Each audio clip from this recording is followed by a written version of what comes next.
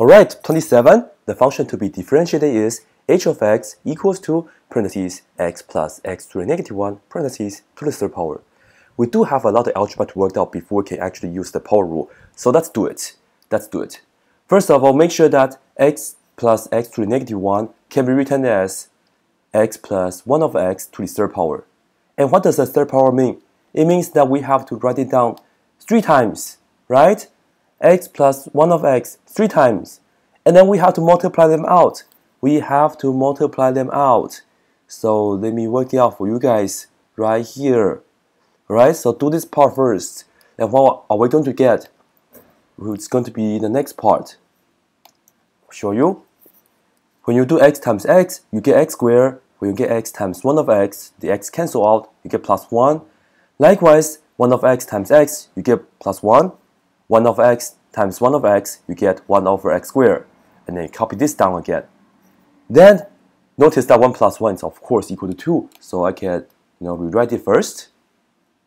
And then we are going to multiply this out. So x to the second power distributed into the second parentheses. And we are going to get that. X to the third power, because x to the second power times x is x to the third power. X to the second power times 1 over x, we get x. And then 2 times x, we get 2x. 2 times 1 over x, we get 2 over x. 1 over x squared times x, we get 1 over x, because 1 over x cancel out. 1 over x squared times 1 over x, we get 1 over x to the third power. And we do notice that positive x, positive 2x can be combined. Likewise, 2 over x plus 1 over x can also be combined. And this is our final result. The x to the third power stays the same. X plus 2x, we get 3x. 1 over x plus 2 over x plus 1 over x, we get 3 over x. And that's like that. So that's just another algebra that you have to work out. Be willing to do the algebra. Then you will make calculus much easier.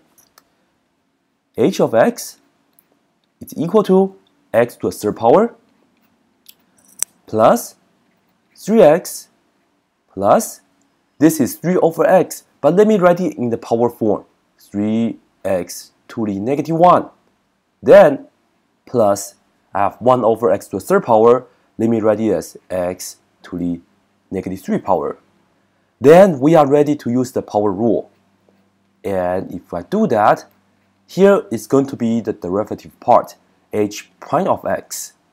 And as usual, since we're in the power rule section, I will just circle the exponents, bring to the front for you guys, and minus 1. Alright? So for the first part, I will get 3x squared. And the second part, I will just get plus, well, this is, let me show you again. Technically, this is as 3x to the first. I will circle the 1x exponents, bring to the front, minus 1. And 1 times 3 is equal to 3. And x to the 0 power is just 1. So it's, well, we just have plus 3. Then next, we are going to bring the exponents, negative 1, bring to the front, positive 3 times negative 1, we get negative 3. And then we have x, and be careful, we haven't subtracted 1 yet. So we are going to do that. Negative 1 minus 1 is negative 2. So we'll do that right here, negative 2. Then the last part, we are going to once again circle our exponents, negative 3, bring to the front. And here, let me just subtract 1 as well.